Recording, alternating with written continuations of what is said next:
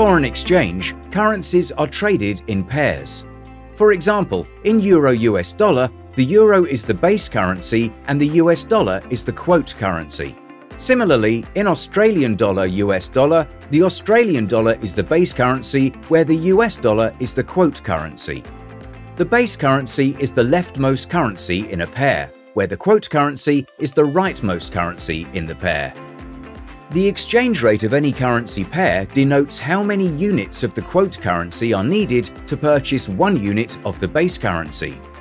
For example, if the exchange rate of the euro-US dollar is 1.1351, then it simply means that to buy 1 euro, the equivalent of 1.1351 US dollars is needed.